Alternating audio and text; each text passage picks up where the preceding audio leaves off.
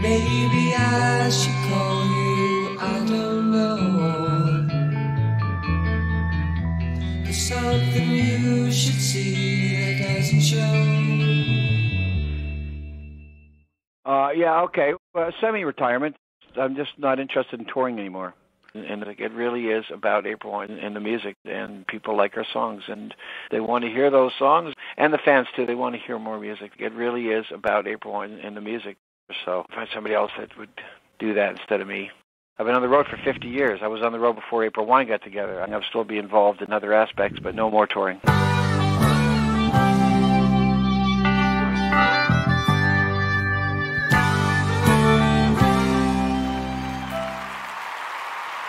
I grew up listening to the music of April Wine as a young adult, and I had the privilege of working for them.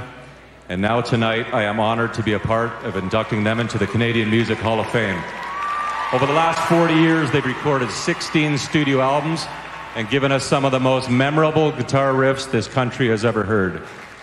Please welcome Myles Goodwyn and Brian Greenway, April Wine.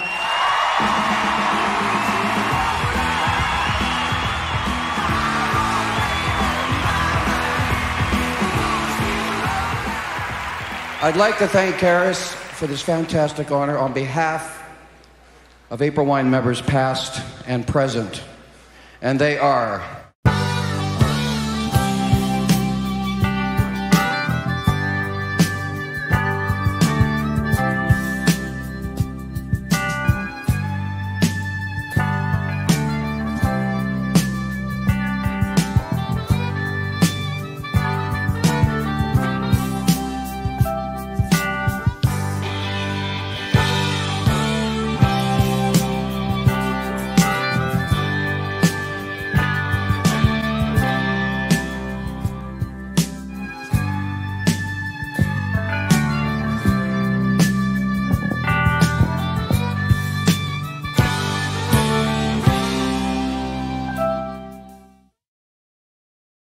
So basically, I just let the band know that I'm not interested in touring anymore, so we're looking for someone to replace me.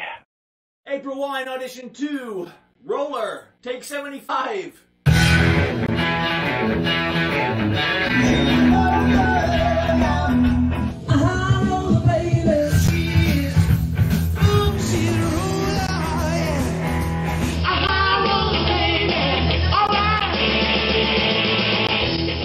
It won't be easy, but, you know, it will happen. You know, there's so many classic rock bands that have had to replace singers, drummers, guitar players, for all the obvious reasons, you know. Some don't want to tour anymore, some can't. We'll find somebody. Nobody really wanted the band to end because I didn't want to tour, including me. I didn't want to stop what I love to do, and that's write, record, and to sing, and to play guitar. I like all those things. I'm just tired of traveling, worn out. If that means then if I don't tour, I don't do anything, I think that's a bit drastic. I know that's not what the other guys in the band want, or the other people that work at this thing called April Wine full-time. It's a job. It's a full-time job for not only band members, but crew members and other people that are associated through agencies. There's a lot going on, and I want to continue doing everything but touring. So it really is about April Wine and the music.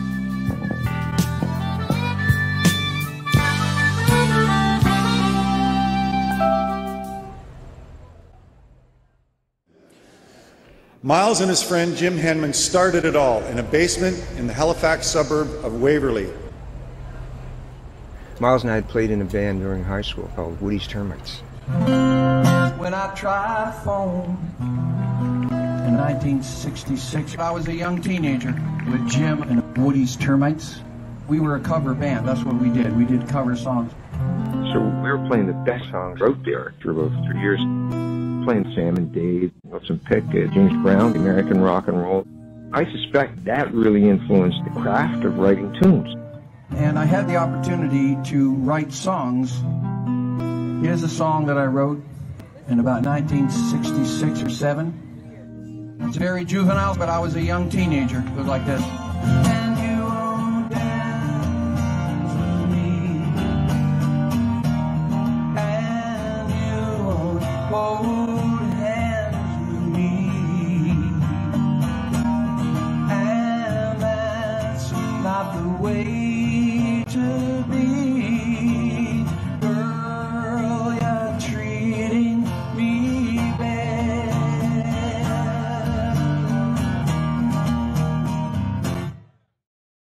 1956, when I was very young. I was there in front of a black and white TV. I watched Elvis on Ed Sullivan. I was mesmerized. You know, country music influenced me at first. And then when my mother died in 1959, and I was 11, and I had already been very attracted to music as a very young fella. I turned to music big time. That was my place. That's where I went. And then the British invasion, then I loved everything British, everything from Dave Clark 5, the Rolling Stones to the Beatles to everybody else. I was subjected to everybody. I was like a sponge. And then, of course, things started getting heavy, getting into Zeppelins. And then in high school, in a school band, cover band called Woody's Termites. With Doug Grace, Jim, of course, on bass guitar, Dave Dodgeworth on drums, Greg Stephen on keyboard. And you won't hold hands with me, and that's not the way to be. Girl, you're treating me bad.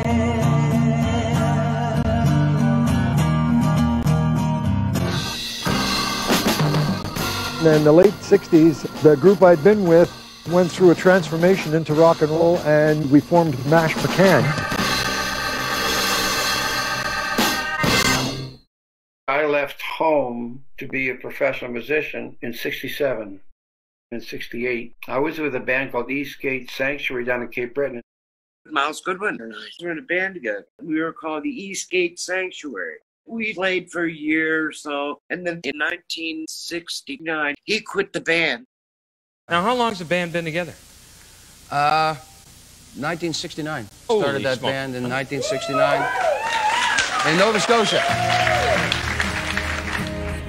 Well, I talked my cousins into starting this band, and they said, well, we'll do it if you go get Myles. And I said, okay. So I went down and spent some time with Myles, told him what we wanted to do. We wanted to write all original songs and get out of Nova Scotia because there wasn't that much of a future here.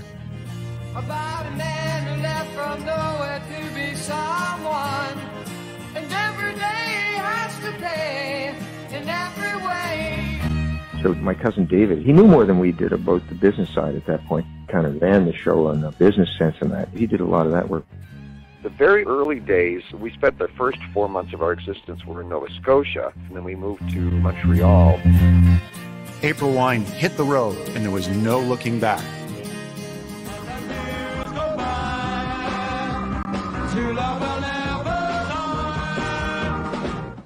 We spent a lot of time with Mash McCann.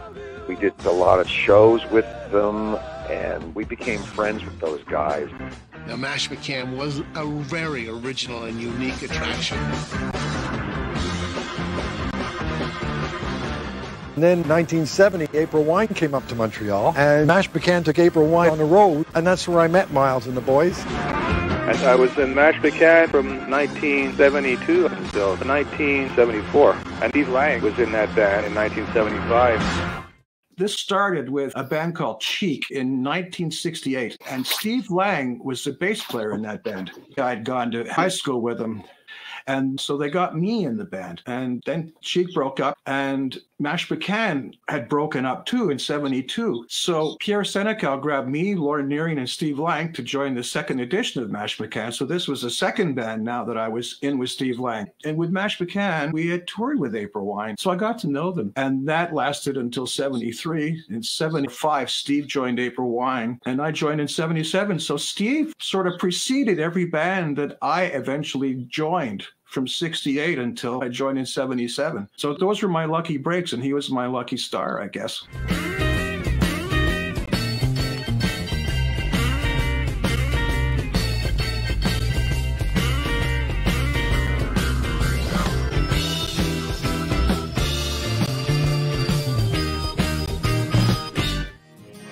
Gig by gig, they built a huge loyal following. I saw the band, loved them, just thought they were great. They were signed to Aquarius Records. April Wine, 71. Brothers, David and Richie Henman. Their cousin, Jim Henman, and myself. The first album was called April Wine, came out in 71. And the only song that did anything off that album was called Fast Train.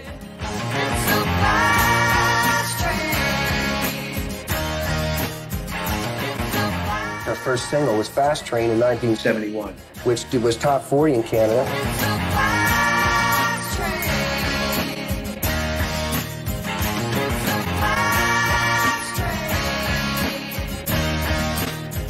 Doing the first album, I see 4 separate guys just learning to write and play together. We were all working our own independent music and things. I don't see a unit on that album because we weren't at that point. It only happened after Myles took control of the band that it started to become a unit. I was a victim of some negative aspects of it. So I left the band and I left the business and came back here to Nova Scotia and went to work in a medical laboratory. But on the side, I was always writing and recording and kind of had it in the back of my mind that when I left a 9-to-5 job that I would get back into music. So the bass player singer picked up and left on us, and he was replaced by Jimmy Clench.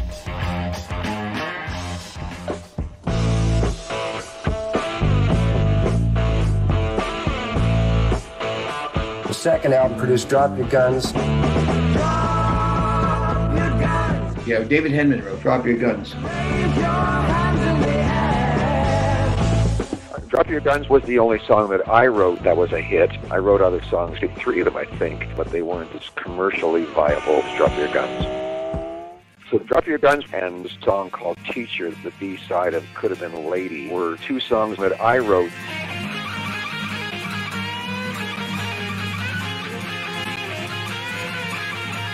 I think it was on record about that time we started leaving Montreal area and going across the country. So Donald K. Donald, the promoter, who was representing us, and he was part of the management team at the same time, Terry Flood Management, he says, let's go across the country. Let's go to these small towns. Let's do this tour. It's never been done like this. Let's do it. And we're going, yeah, let's do this. We went right from high school to touring across Canada and doing that kind of thing.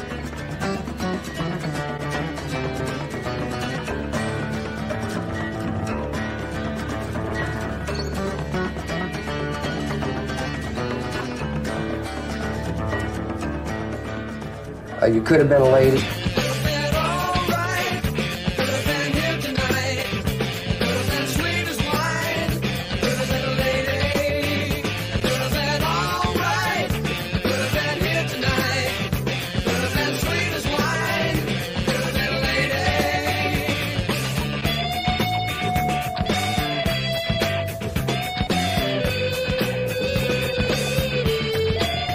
And so he could have been a lady. I didn't write that song. I wrote Fast Train, but I didn't write Could Have Been a Lady. It was a hot chocolate song. That was a hit in England.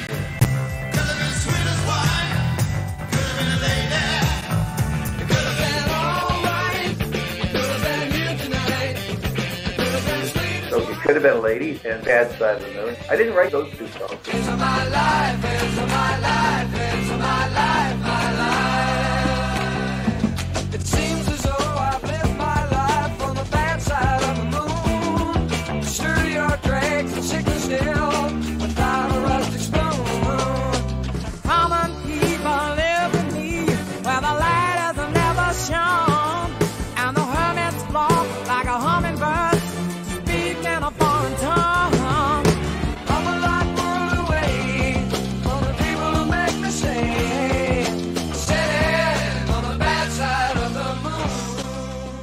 David and Richie Henman, Jim Clench, and myself. Lasted to the middle of Electric Jewels. Richie left the band. So I got a hold of Jerry Mercer from Mash McCann, and I said, I need a drummer for April Wine, to go where I want to go. And when David left the band, I brought in Gary Moffat, who we had known from a band called Pops Merrily from Montreal. And he's a student of the American Songbook. So there's solos on April Wine Records that are just absolutely outstanding. And the best of them are Gary Moffat. Not that Brian Greenway and myself didn't play decent solos, but Gary's were spectacular. So my brother and I played on the 3rd album, Electric Jewels.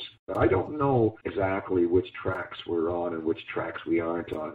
There was 2 songs of mine that were scheduled to be on that album that were pulled because I was no longer going to be in the band. And when my brother Richie left, Jerry Mercer, the drummer for Mash McCann, was the guy that replaced him.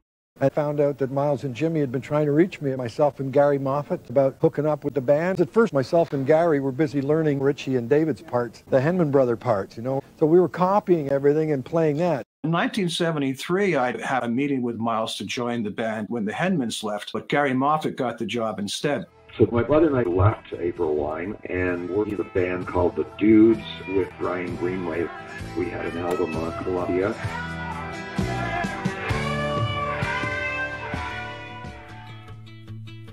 I joined April Wine when they were in the middle of recording. They had some songs already recorded by the original group.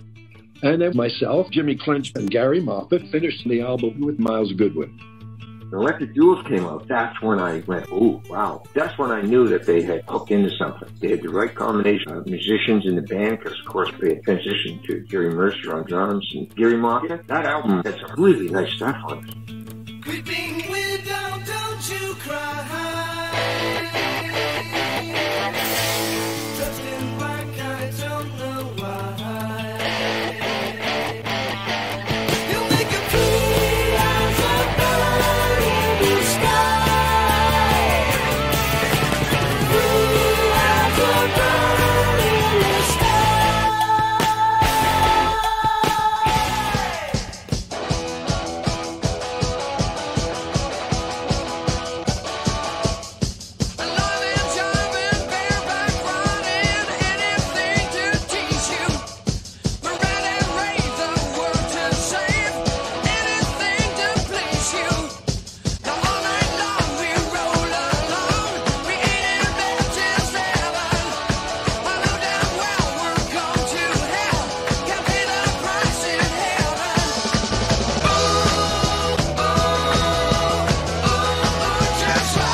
Electric Jewels was a great period because we were still kids and we were still having fun. And because with poor management and everything else, there's a lot of frustration. Electric Jewels, we were breaking up while we're making it, so you get songs like Electric Jewels. Now it's time to choose.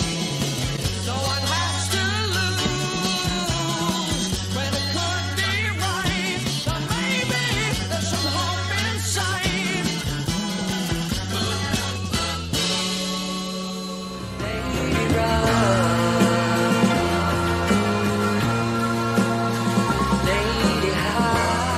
So by the time we got into Electric Jewels, we're developing our own personalities. We're starting to come into music. And the first complete song that I recorded with the band was The Band Has Just Begun.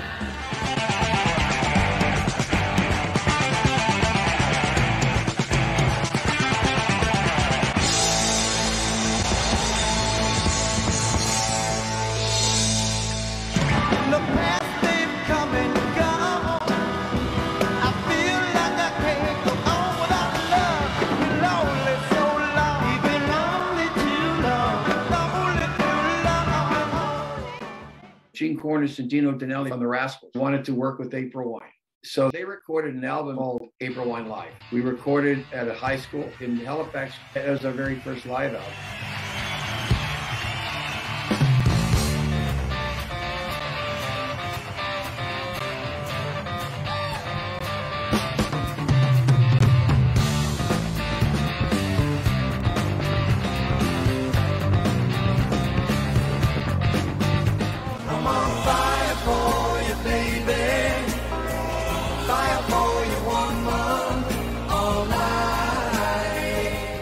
And I'm on fire for you. I didn't write that song. That song was for signing with a record label. Doug Morris was the president of that label. And we were in the studio, and Doug said, I want a Hawaiian guitar solo. I said, hang on a second. I went out, and Gary was in the live room, and I said, Gary, would you bring a slide with you? He wants Hawaiian guitar. And Gary said, sure. And he did it. So that's what the solo is. Gary doing these slide things as the president of the record label. The Hawaiian guitar would sound good on the record.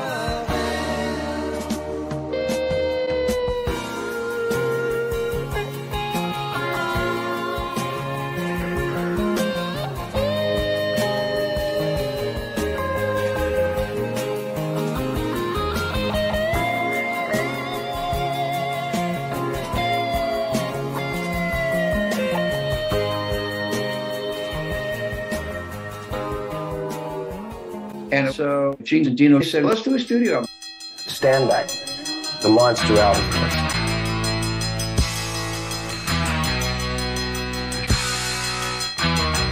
The song was written by Jim Clench. He wrote the song. And we was in a recording studio. We wanted a way to start the song. And there was a fire bell in the hallway. We took it off the wall, took it into the studio, mic'd it up, recorded it. Talk about ear candy.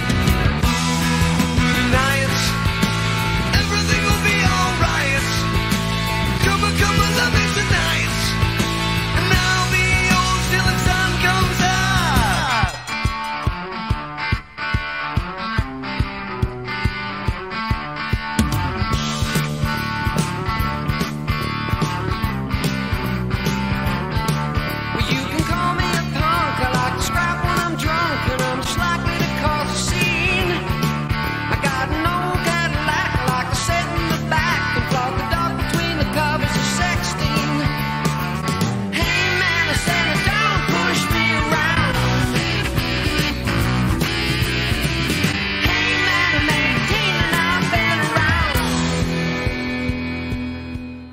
Gene and Dino, they said, write us a couple of songs and come on down to New York. So I wrote Tonight's a Wonderful Night, but I Wouldn't Want to Lose Your Love. And we recorded those two songs in New York.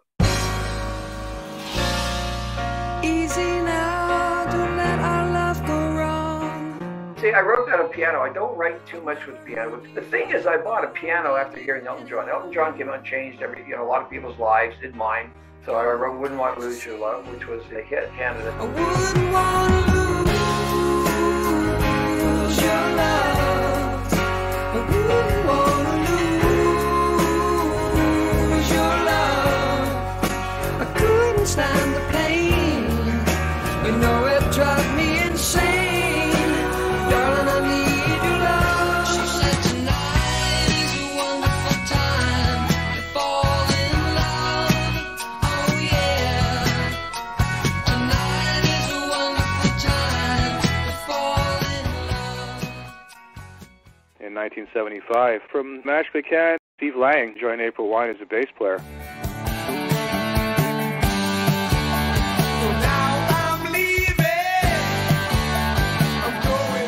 Jimmy Clench. Yeah, we had some conflict of interest, and we were both young, and there didn't seem to be room for the two of us at that point. So dumb to think about it now. As the band started to get more and more airplay, they began to grow in stature, and now we moved into the arenas. And our tour was playing arenas from one end of the country to the other end of the country. It's alright. Ooh. It's alright. It's just alright.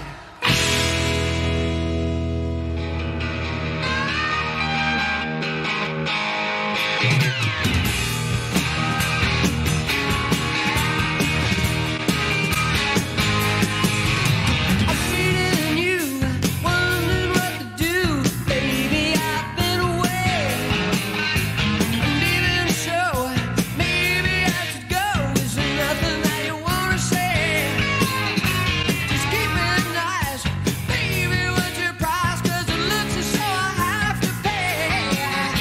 But something's plain on this summer machine, but you never left it in a way.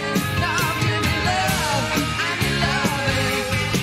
Give me love, give me love. Give me love, give me love. Oh yeah, give me love.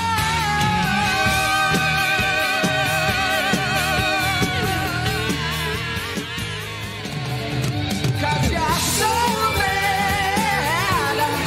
Won't you make a fool of me? Yes, no. And you're so sad. Won't you control me? Yes, no. And I know so hard to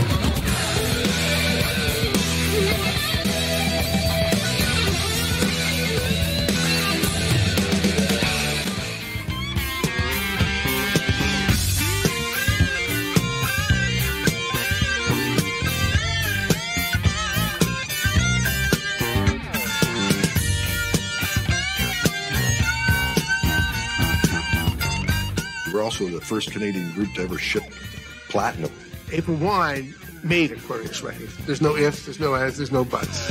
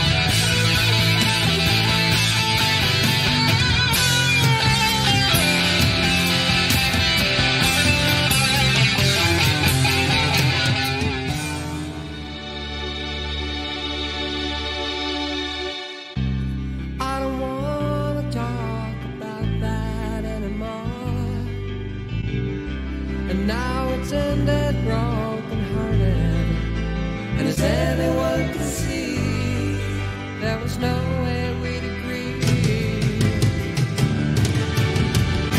We can get there if we try. And I want to live if I have to die. If I have to die.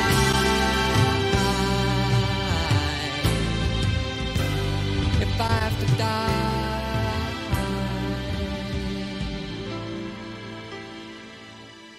As the band started to get more and more airplay, we were selling 300 to 700,000 albums. Those are staggering numbers by today's standards. Much later in April Wine, I was scrounging around for songs for a new record. Here's a song that I wrote in Woody's Termites in about 1966 or 7, and it was supposed to be my solo record. That's why it's so different for an April Wine song. It goes like this. You won't dance with me, and you won't hold hands with me, and that's not the way to be. Girl, you're treating me bad. And I had a second song, a song called Why, that I tagged onto the first song. So why, when you don't want my love, when you don't want my love. Gary Moffat, guitar solo. If you listen to Mama Lay, the solo in that. She's never far away, Mama Lay. No, she's never far away, Mama Lay. No, she's never far away, Mama Lay. No, she's never far away, Mama Lay, Mama Lay. It's one of the most exciting evenings of my life, I would say. Yes, this is a treat for the people here. One of the most closely guarded secrets, probably in the history of recorded music. The Rolling Stones are, in fact, here at the El Macampo, performing for a very small, select audience. 300 people are participants in a live album, which is being recorded tonight. In 1977, when the Rolling Stones wanted to make an unannounced appearance in a Toronto nightclub, jam-packed with music fans, April Wine sold out the house. The first night, it was a good secret for while it lasted. They know that we can sell the venue out. We're going to be like a smoke screen. So it's an April Wine show, but then, hey, look, be a surprise for everybody. Side 3 is all the El Macambo, which is pulled from just 2 nights that we did in Toronto at that 300-seat club. Please welcome to the El Macambo, Toronto, Canada, the Rolling Stones!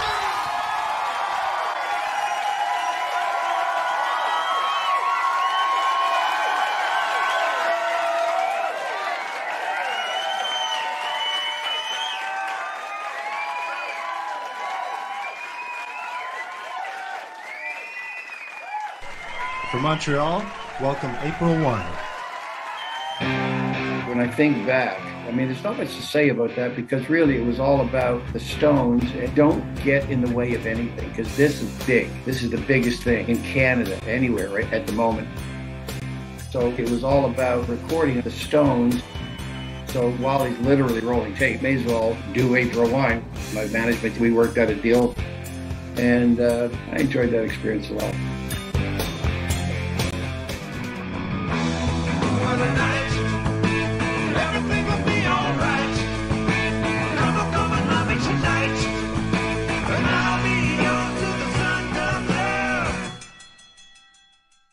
In 1977, when Brian Greenway joined us, we broke out of Canada. We got to go around the world a bit and sell more records. Yeah, it's 1977. I was in April Wine for 3 months during the summer tour to see how I fit in. I played a little keyboards and I sang and I wrote a bit, so I fit the bill of what they're looking for.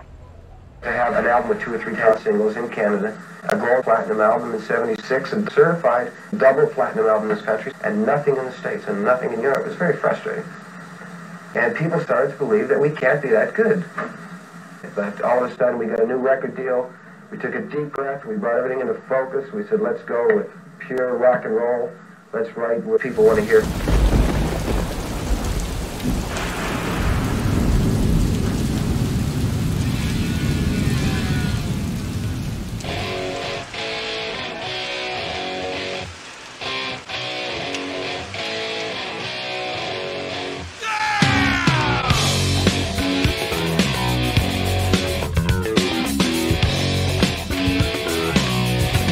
Why do you think it happened so quickly? Well, I guess we were a new group, which helped a lot, but we were seasoned, you know, so we had a lot of our stuff together. And although people thought we were new on the scene, we'd been around, and so we had our thing pretty much worked out. And we could contend with almost any situation, from headlining to being third or whatever. With this much space on stage or the whole stage, we could handle it because of our 10 years up here before.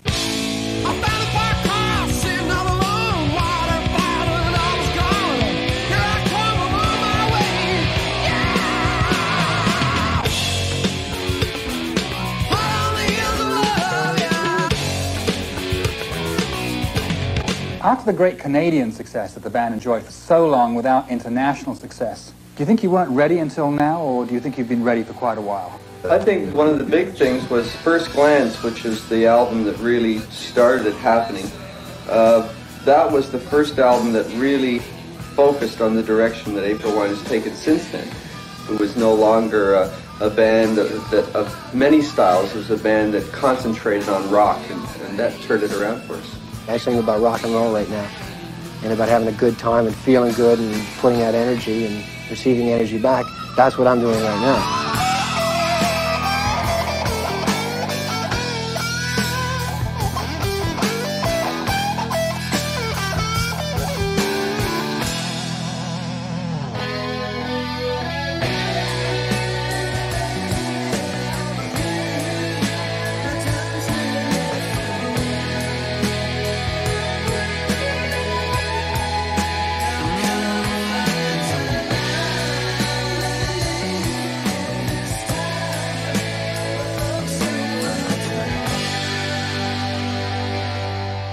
Isn't it a pity? Isn't it a shame? No one ever won before. Rock and roll is a vicious game.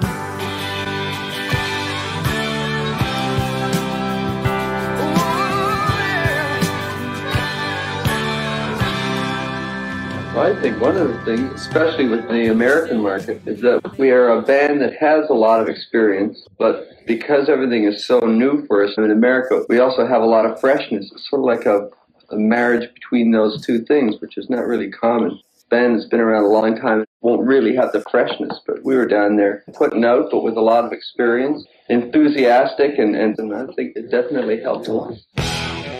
When I joined with the First Glance album in '78, we were hoping we'd get some push in the States, and all of a sudden a little station in Michigan started playing Roller, and boom. Roller really didn't get going until the band started playing down there, and then everything sort of naturally developed from people being excited and seeing the band.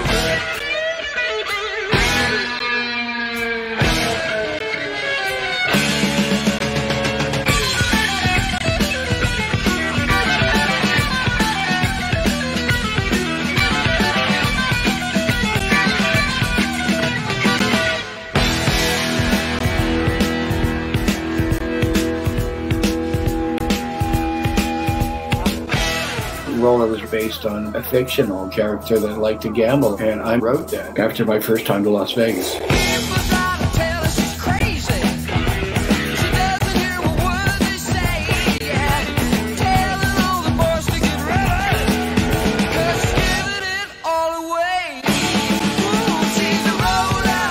That excitement propelled the single Roller into the U.S. Top 30, and the album First Glance was certified gold.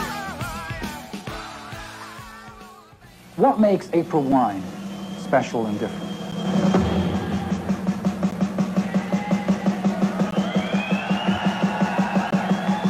I find it hard to really put a finger on that, being on the inside, because we invariably never see ourselves the way other people do. Apart from the writing, I think the live show has a lot to do with it. You know, a lot of groups are great recording groups, but they don't have a good live show, or vice versa can be true, and it doesn't always work for them there.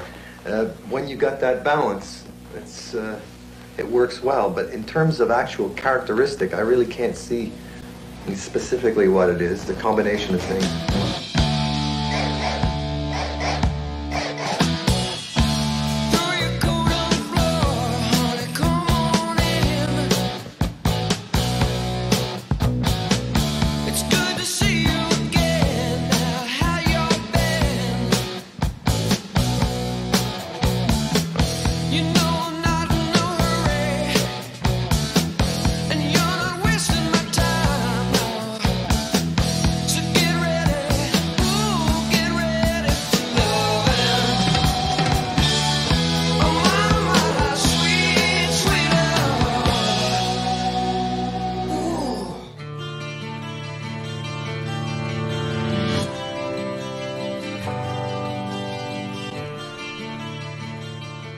Myles was really good for us. He took a lot of our songs and, okay, that part's got to go. At arranging, he helped immensely in that way, and that's sort of overlooked sometimes besides the actual production. It's a heartless world.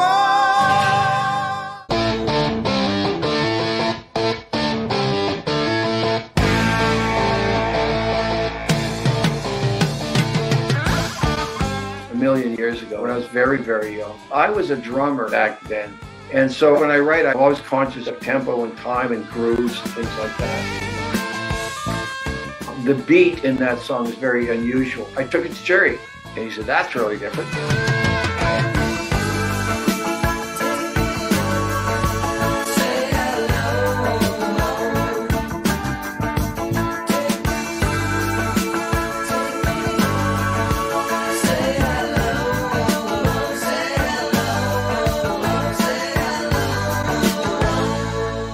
How did the name April Wine come about? I think they were sitting around a tavern one day and decided it would be a name that would really nail them down to any style of music or anything like that. It was a name they just liked the sound of. I wasn't around at the time. That was the first April Wine. Myles, maybe you could fill us in. Well, David was buying, so I remember, and he came up with the name. And you can't argue with the guy that's buying.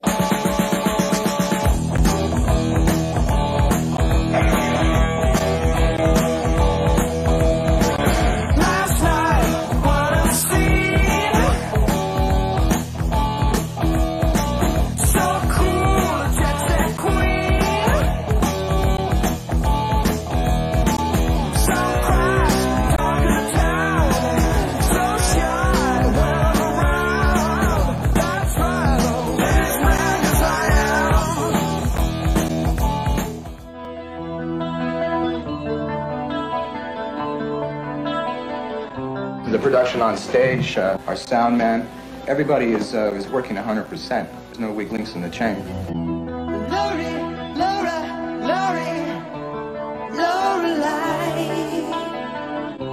Sunshine in the night, making everything worthwhile. You know I need your love, pretty lady, help me now. But do you love me? I've got to know now. Alright, something's got you gone tonight. Doing all she can's alright. Come on, can't you see that when we all let go, we get high on rock and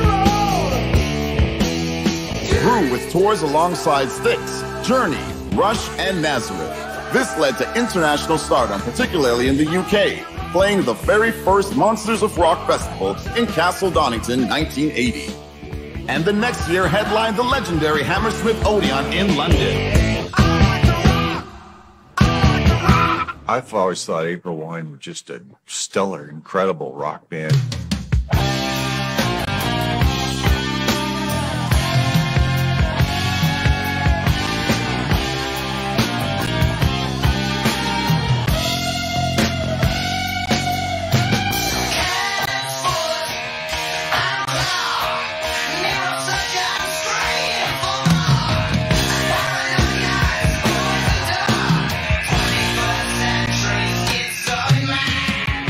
Jerry Mercer. Jerry has a very good ear musically. Like, we did a version of 21st Century Schizoid Man, a guitar version of a song that belonged to King Crimson. And I had always wanted to do it since I got Port of the Crimson King by them, and the song was there. And I said, I really want to do this one day. So years go by, and then I said, okay. But it was Mercer, some of the really complicated stuff that's syncopated.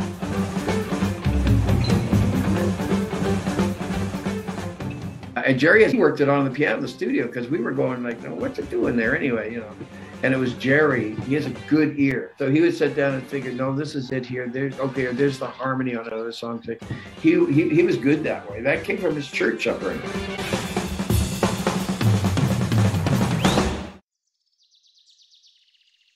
Then in 1984.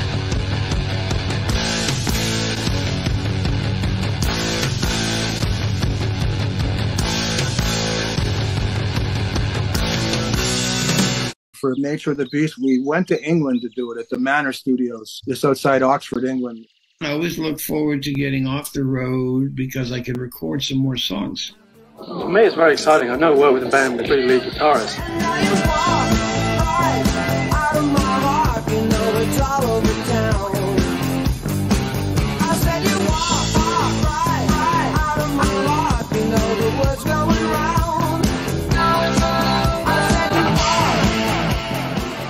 They were the first Canadian band on MTV, and with Nature of the Beast selling over 1 million albums, April Wine were at the top of their game.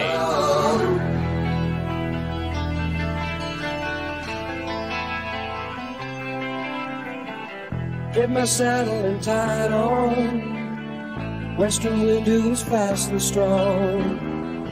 Jump up back, it's good and long. We'll resist till we reach the dawn. Running seems like the best defense. Staying just don't make any sense. No one could ever stop it now. Show the cards of the gypsy town. Side of the gypsy queen. Pack your things and leave. Word of a woman who knows. Take all your gold and you go. For more than a decade, their songs were on every radio station in North America. Well, as you can all see, we've progressed and they've now put a roof over our head.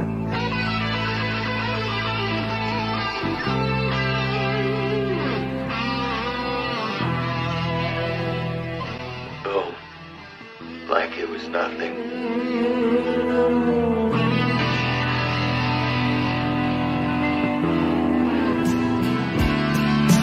Just between you and me, baby, I know our love will be. Just between you and me.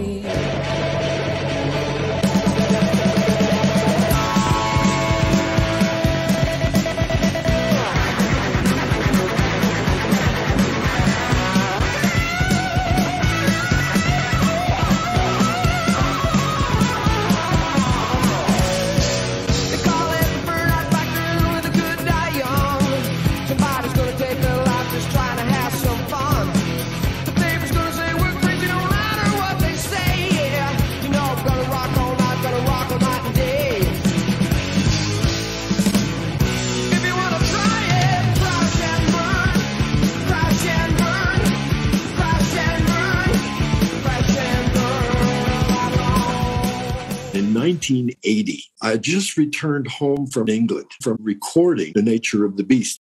And I got a call from a French group called Offenbach. They were just unique. They had their own blues, gutsy rock feel. They're desperate. Their drummer had gotten sick in the hospital, and they don't have a drummer. And then I was on drums, and we pulled it off. As a matter of fact, John found the recording and released it. For drum, Jerry Mercer.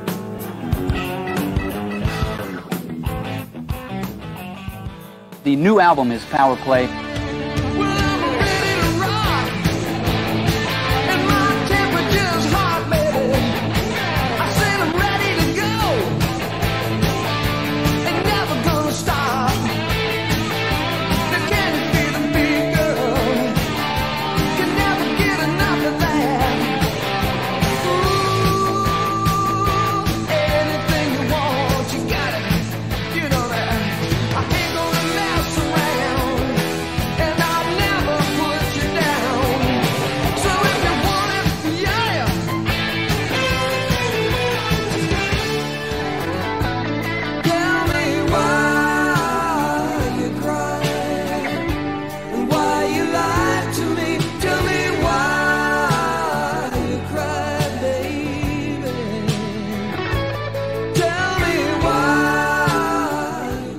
With 4 gold and 7 platinum albums, April Wine toured the world.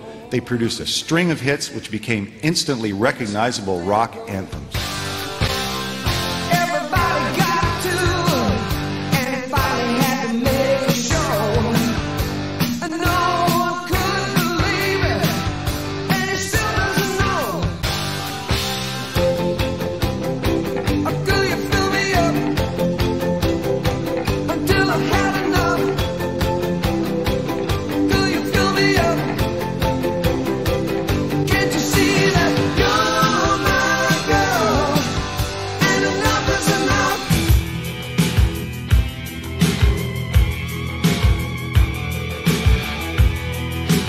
incredible grace. There's a lot of frustration. We were breaking up while we're making it.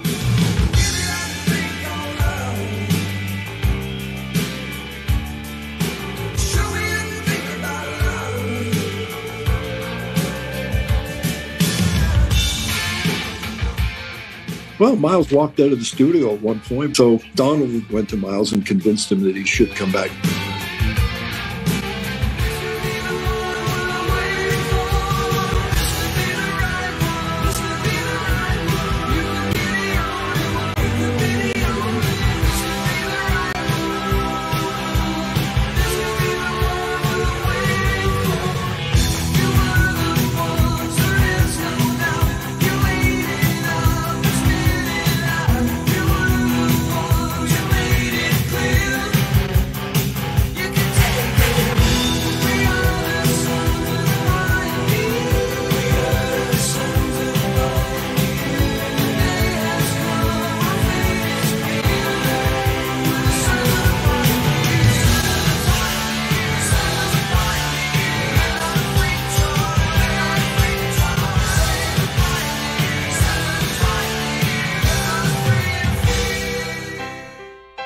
I was done with it. I left April Wine.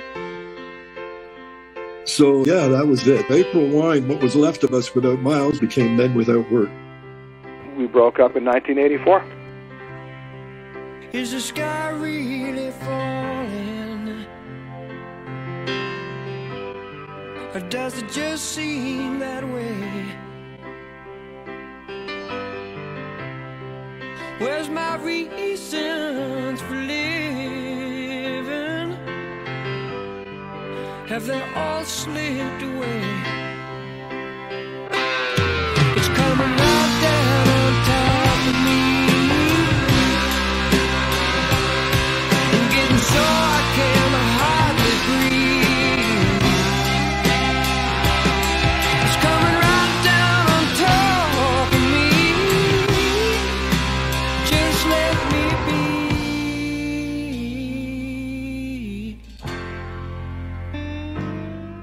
You know, April Wine had a real hard time at the end. You know, it was not pleasant. We did this tour called One for the Road. It was the last thing we had to do. And boy, that was the hardest thing I think I've ever done. And for them, too. We did not get along. We did not talk to each other, but we had to go on stage every night and play. It was very, very difficult. So finally, we just couldn't agree on anything at any time. So I said, you know, I'm out of here. And it was over. That was it. Boom. The contract was done. I went back to Nassau. I really had to get out of Montreal. I had to get out of Canada. I get a phone call. Remember, Myles, we need one more album. A contractual album for April Wine. They had to have one more album. There was no more April Wine. We'd broken up. So I said, okay. Brought in some guys from Montreal. We did an April Wine album without April Wine. But it was not April Wine. It was Marty Simon on drums and Jean Pellerin on bass, Daniel Barb on keyboards, myself on guitar. We recorded it at Nassau at the Compass Point Studios. I tried to make it sort of sound like an April Wine album without the group. So I wrote some songs. I asked Brian to come down, and I recorded the last April Wine studio in the Bahamas.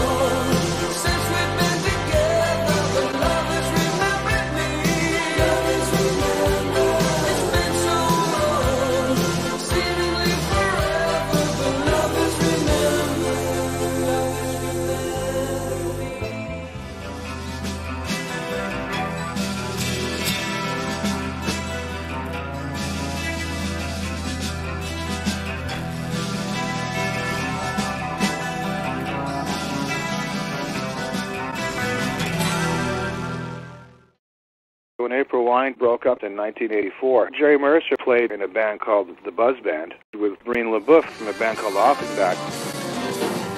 The Buzz Band is brand new, but the players in it have been playing great rock and roll for years. John McGale and Breen LaBeouf spent 8 years with the late, great Quebecois blues band Offenbach. Drummer Jerry Mercer was the driving force behind some Montreal legends. Triangle, Mash McCann, April Wine. It's kind of exciting from that stand. I don't feel like, oh, crap, I've got to do this all over again. It's not my attitude at all. It's like, hey, this is great. You can almost compare it to putting together a new song. You know, you're excited about it. You see the potential. You see the possibilities. And the April Wine and the Offenbach fans that came. Every band that could go play in the Forum and then go play in the Metro to catch the people out doing it.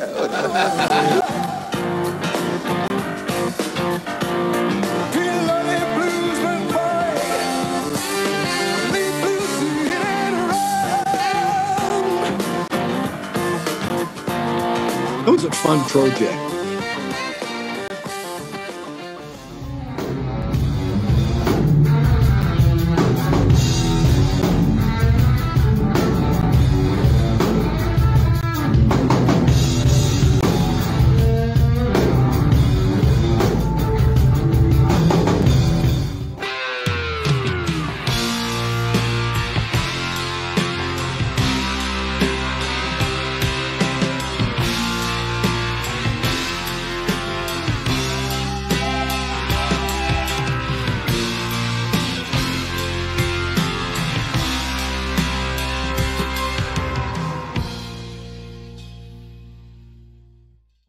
So I was done with it, and I left April Wine. And I want to do a solo album.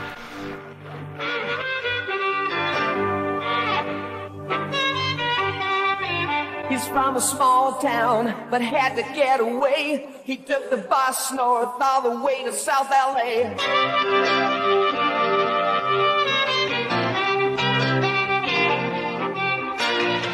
You can't fight it if you can't see it. You can't identify in the day. I wanted the party to continue. You know, I still had a full glass. April Wine reassembled in 1992.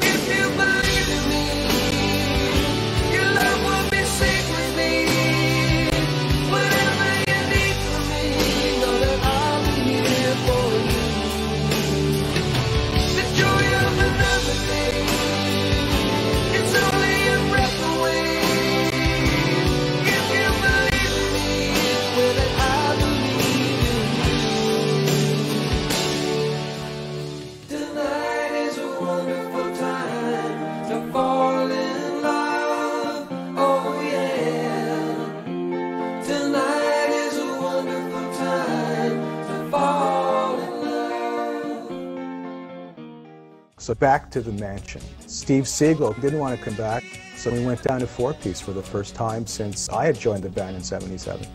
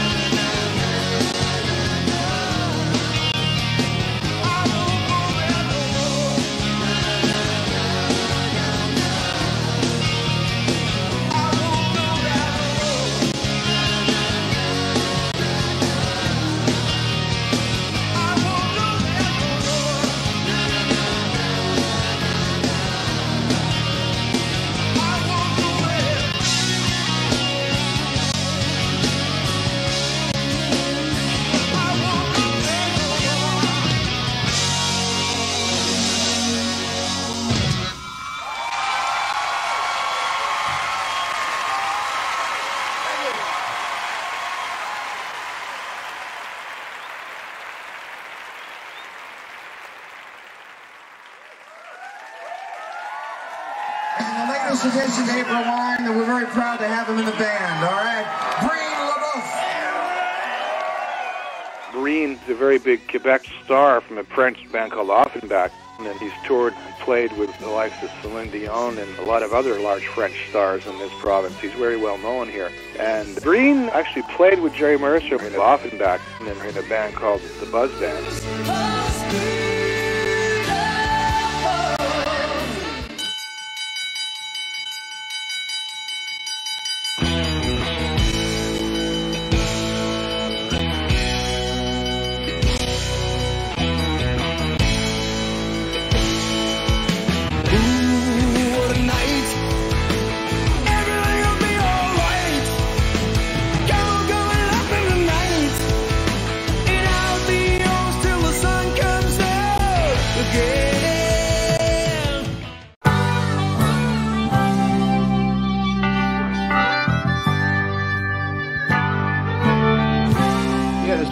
sharing is something I put together to collect shoes to distribute to the people that are homeless. And I started this with Dr. Van Dyce. So we started collecting shoes right across the country and worked with some good people, including Value Village. And we generally collect about 5,000 pairs of shoes and boots and distribute them to shelters somewhere across the country.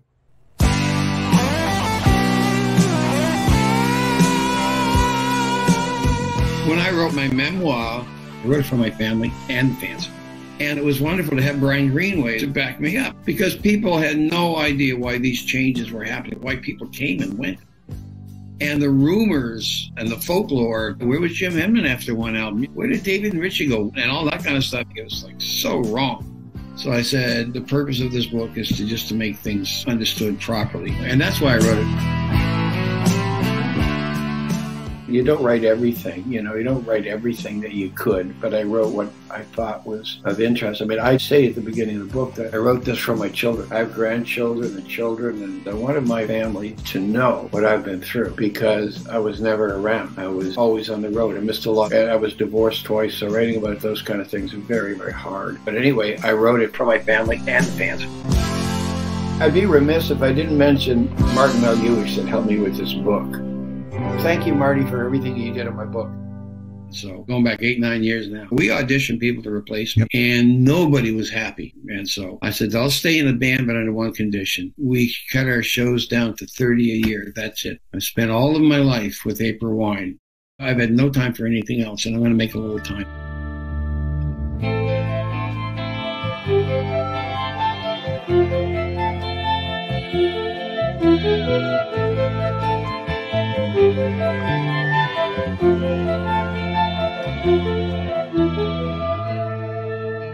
So I did. I wrote 2 books. One of them was a bestseller. I recorded 2 blues albums, wrote them and recorded and produced them. The first one, Myles Goodwyn and Friends of the Blues, came out in 2018. And then Myles Goodwyn and Friends of the Blues 2, which came out a year later. And I wrote everything. All the songs are mine, except 2 out of 2 albums. So, and then I just contacted all these blues players across the country and some in the U.S. And I said, I wrote some blues songs. And would you play on my blues record? And they responded positively. So I got a lot of great players on those 2 records, Myles Goodwyn and Friends of the Blues and Myles Goodwyn and Friends of the Blues 2. I've liked the blues, but I don't like everything blues. Here we go back to the songwriting. To me, a great blues song is a great song, like The Thrill Is Gone by B.B. King. I just like really good songs. So my big influence in the blues was a fellow named Taj Mahal, and I have one of his albums called Natural Blues. And I just love the songs. And the man is a brilliant singer and a brilliant writer and performer and player. He's got all of those things. And I put together a little 5-piece blues band with Gary Moffat called the Blues Buzzers.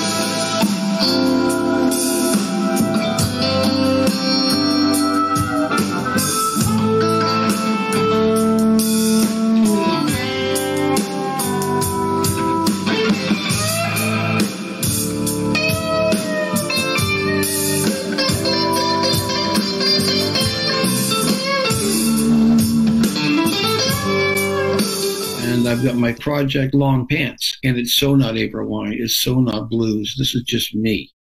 As an artistic person, I do things that, are connected somehow. Obviously, my memoirs connected to everything I did musically. And Long Pants, the cover, which I've just designed, is one of my paintings. As the basis, the main part of the cover. This is something I've been working on for 42 years. It's a personal album. It's a very mature album. I have happy songs and sad songs. I have songs about living. I have songs about dying. Songs for every one of my children. Songs for my partner. I have a drinking songs. It covers all kinds of things. And it covers a couple of very serious issues with Indigenous people in Canada. And it's called Some of These Children, They Never Grew Up. And this is about the unmarked graves of Indigenous children that have been discovered in recent times. And this is a song that was written by Jim Henman and I.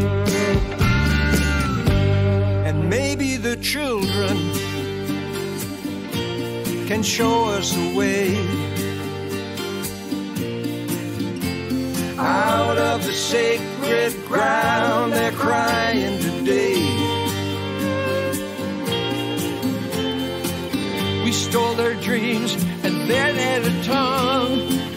They're telling all of us, look what you've done. And I have a song about the missing and murdered indigenous women in this country, and that's called Darling, Where Are You? Slowly the sun falls from the sky. Though darkness comes, it could never hide. All the faces and the names of the families and the pain that they endure. The uncertainty weighs heavy on their hearts, while the grief is tearing them apart. And their voices echo in the night. Darling, where are you? Where are you? And both of these songs I wrote because my life partner, Kim, is Native. She's Sioux Assiniboine, and her children are Native, an extension of my family, so what affects them affects me. So that's why I respond to these. They never grew up. This is how I respond to anything. In all of my life, I've never really wanted to get into politics and religion. I just leave them alone. So I stay away from it. But I write songs to what I identify with. In these two cases, I felt I had something to say. Well, Myles would write the songs on his own, and he'd bring in ideas, and we would learn them and add our own parts, and it would develop that way. For like an example, like Roller, he came in with the lick and the chords, and then we developed how the arrangement's going to be. Most songwriters that are prolific, we have different ways, always. Here's something musically that kind of grabs your imagination, leads you down a path, and you follow it. I'll have lyrics in the beginning with a melody, and then I'll finish the lyrics later. Once I have the whole format together, I'll massage the lyrics and the music together, and I'll try things in the studios, and eventually come up with something I'm happy with. But the whole process starts typically with me wrapped around an acoustic guitar. Just trying to write from the heart, whatever the direction might be or the project might be, just do the best I can. And if I like it, maybe other people will. I write songs to what I identify with, and often the lyrics mean something. My daughter, a song about her the night she was born. I came home from the hospital. I went into my studio at home and I wrote a song called Forever Amber. And then I went to bed. 42 years later, I finally got to record it. And folks, not one note, not one word has changed since the time I sat down and wrote it, because I nailed it. It was one of those things that was very pure. I've had songs that come quickly, though. Just Between You and Me came very, very quickly, but not like this. Nothing in my experience ever came like first time done. And I mean, some of the stuff that I write for April Wine are just flat out rock and roll songs, period, and don't mean much except, they sound good and they got a good feel. Yeah, so that album, Long Pants, I've been working on it since 1942. I mean, for 42 years. Jim Henman and I. Jim and I have known each other since 1963, and we started April Wine together. And we still perform in my trio. It's called Myles Goodwyn Trio. Hi, everybody. I'm Myles Goodwyn. I'd like to tell you about my acoustic show. It's called Just Between You and Me. It features Jim Henman on guitar and vocals, and Bruce Dixon on bass, guitar, and vocals. Could have been all right. Could have been here tonight. Could have been sweet as wine. Could have been a lady. Jim and I played in a high school band back in the 60s called Woody's Termites. It was during this time that I wrote a song that would become a hit for April Wine. That song was You Won't Dance With Me. When you won't dance with me, and you won't hold hands with me. Jim and I started April Wine in 1969. The first single from our debut album was called Fast Train. It's a fast train. It's a fast train. Yes, it is. She said tonight is a wonderful time. Let's fall in love. Just Between You and Me is a musical journey that covers 50 years. It's a lot of fun. We have stories and anecdotes and, of course, lots of great music. Let's do it. And take me high. Take me high. Say hello. Say hello. Say hello. Sign of the Gypsy Queen. Pack your things and leave. Just between you and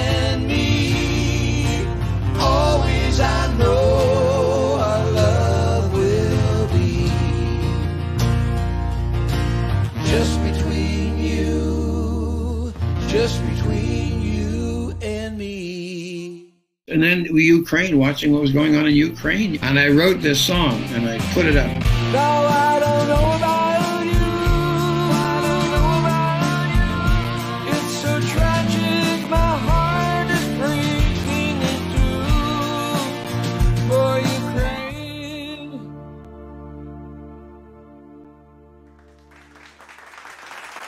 Thank you. Okay. Let me read this, please. I'd like to thank Karis for this fantastic honor on behalf of April Wine members past and present. And they are David Henman, Jim Henman, Rich Henman, Jim Clench, Jerry Mercer, Gary Moffat, Steve Lang, Steve Siegel, Breen LaBeouf, and Blair Mackay, and my buddy behind me, Brian Greenway, and yours truly, Myles Goodwyn. Thank you.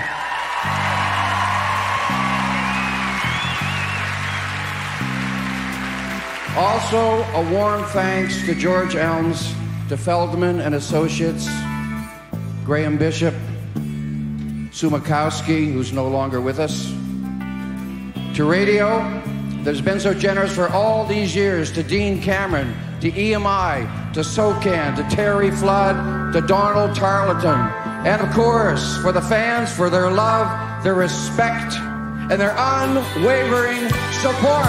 God bless you. Thank you.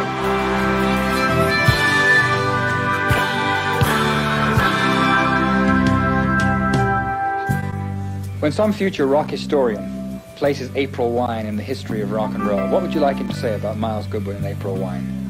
They did good music. I mean, there's no way I'm going to be a Mick Jagger or Paul McCartney. But just to be a good, solid musician, a good, solid person, making good, solid albums, and just to be respected and not to be forgotten. You know? How many more years would you like to do rock and roll? I can't imagine anything less than 5 or anything more than 10, you know. Somewhere around there, I guess, but music forever and ever.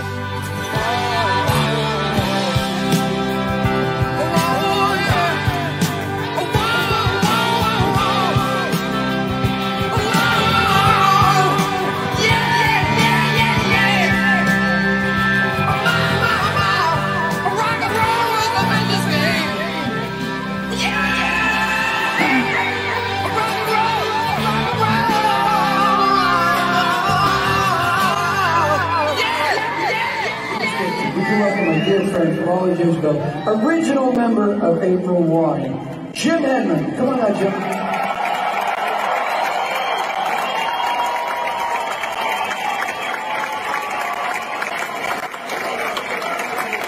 Jim Henman.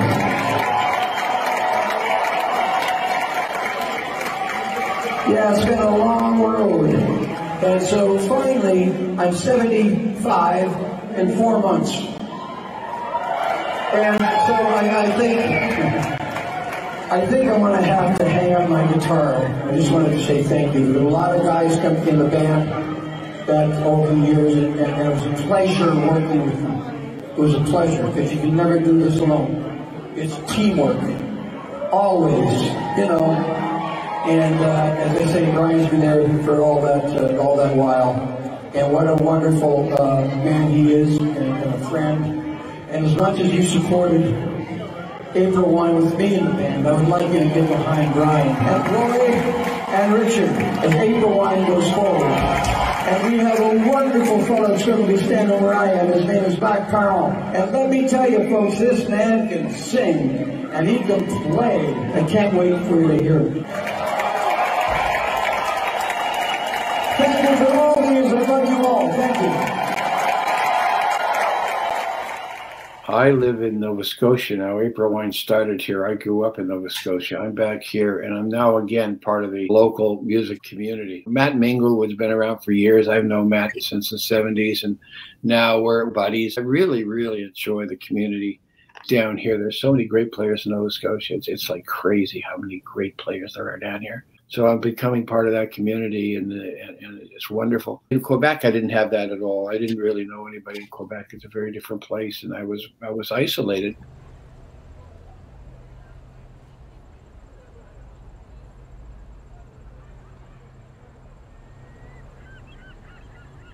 Okay, singer, guitarist, songwriter, author, you've done it all. How do you feel about being here tonight? Well, I'm thrilled. This award is really special to me. I mean, I wanted it for a long time. My 50-plus years is about writing songs. April Wine had a hit in 1971 with a song I wrote in high school. So it feels like it's been a long time coming. Ladies and gentlemen, latest inductee into the Canadian Songwriters Hall of Fame, Myles Goodwyn. Come on up here, Myles.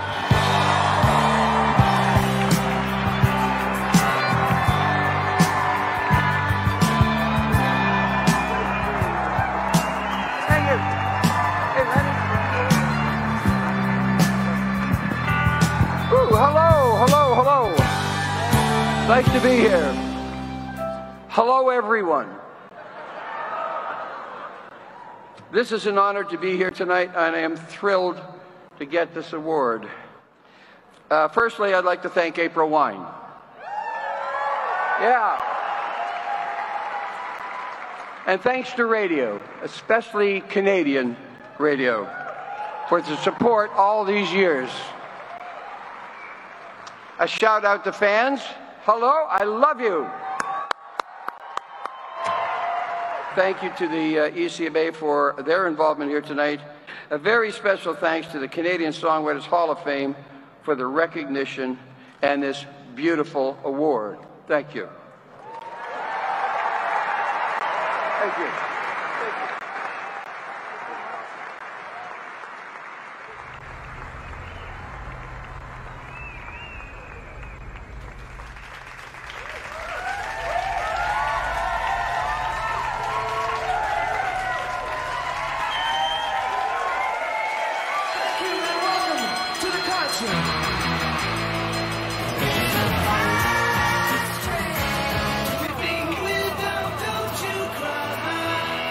April Wine is known for infectious melodies and timeless hits, selling over 10 million albums worldwide. The band's extensive discography includes over 20 classic hits like Bad Side of the Moon, Roller, I Like to Rock, and Just Between You and Me. Just between you and me. They were the first Canadian artists to be played on MTV, etching them in the memories of rock enthusiasts worldwide. Their fifth album, Stand Back, achieved double platinum status in Canada, solidifying their status as a national treasure. In 2009, April Wine was inducted into the Canadian Music Industry Hall of Fame, and they received a Juno Lifetime Achievement Award. The band was also inducted into the Canadian Music Hall of Fame the following year.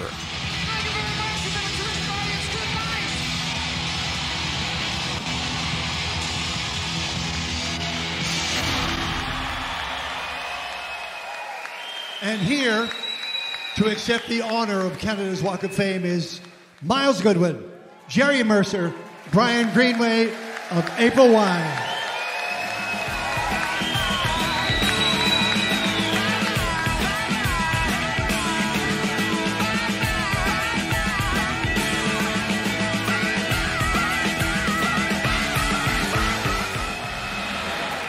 They've been with you your whole life.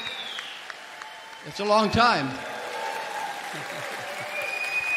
Now, you guys are famous for being a great live act, rightly so. You earned that. Was it a Canadian audience that helped along the way? Oh, yeah. I mean, we were accepted here well before we were outside of the borders. Yeah, we finally broke through to the rest of the world in 1977 with Roller, and then it went from there. But up until then, from 1969 until 1977, we were just a Canadian band, and proud of that, too. You know, fantastic. Yeah. And finally, I mean, how does it feel to be here tonight on this stage with this audience this night? No, it's fantastic. Just to be with everybody else that's been inducted. I mean, I don't tour anymore. I gave it up early this year, and the band tours without me, and they're killing it. They're absolutely amazing under Brian's leadership. And I was just tired of traveling. I didn't want to do it anymore. But I write and produce and everything for them still. You know, I still do all those things, but I just don't travel anymore.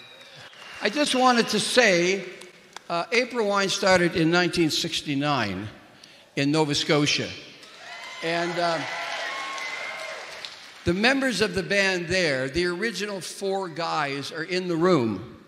And I would like to introduce Jim Henman, David Henman, and Richie Henman. Just come up and everybody gets you. Come on up, guys.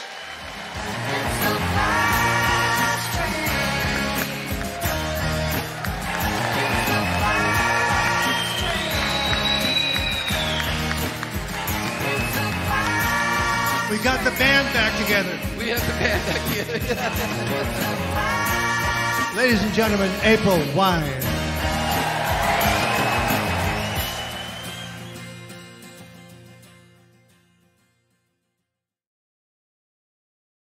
Maritime rock legend Myles Goodwyn passed away in hospital this morning. The group was inducted into the Canadian Walk of Fame just a couple of months ago. Myles Goodwyn was 75. Well, the last voice I hear be an angel. Well, I leave this world peacefully. Well, the last voice I hear be an angel, Lord, saying, take my hand and walk with me.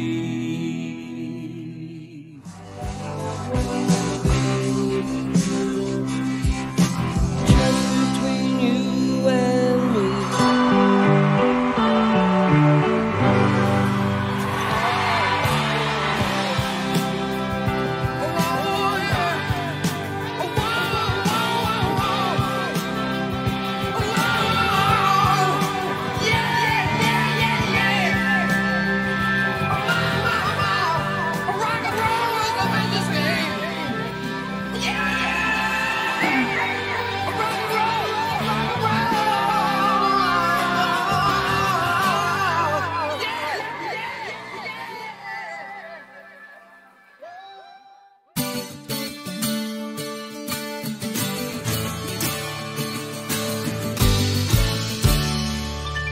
Christmas snow is falling on the ground. Peace and love are finally coming round. Children are playing in a joyful way. Everyone is smiling on this holiday. Ring the bells, ring the bells, ring the bells, ring.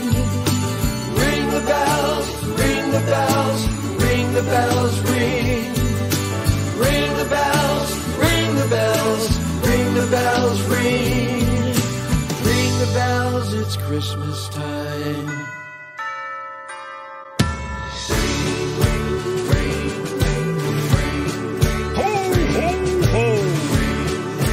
Merry Christmas, everyone!